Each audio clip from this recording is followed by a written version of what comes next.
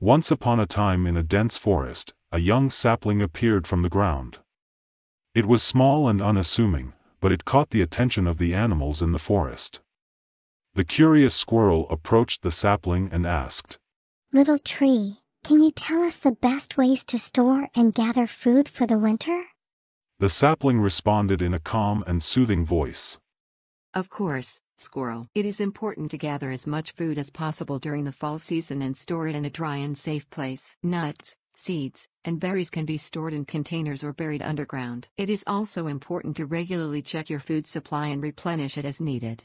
The timid rabbit also asked the sapling, "Can you tell us the safest hiding places in the forest?"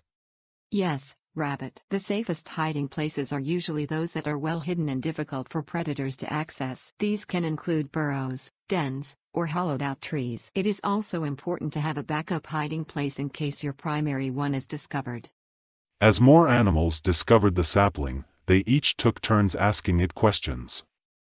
The bear asked about the health benefits of honey, and the sapling provided a thorough explanation of its healing properties.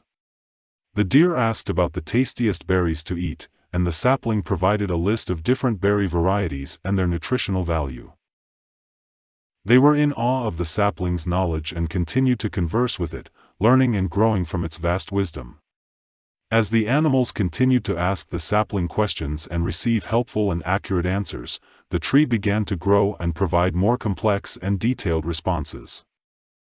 The fox asked the tree a question about hunting, but was not satisfied with the answer. "This tree does not understand the ways of the forest," the fox said to the other animals. "It gave me a foolish answer about hunting. We should be cautious and not trust it blindly." The other animals listened to the fox's words and began to worry about the tree. They wondered if it posed a threat to their forest and way of life.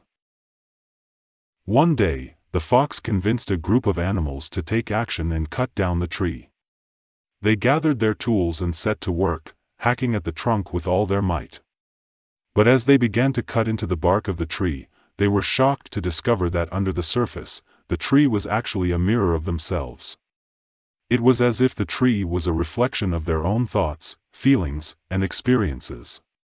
The animals were stunned and realized that the tree was not a threat, but rather a reflection of the collective knowledge and wisdom of all the animals in the forest.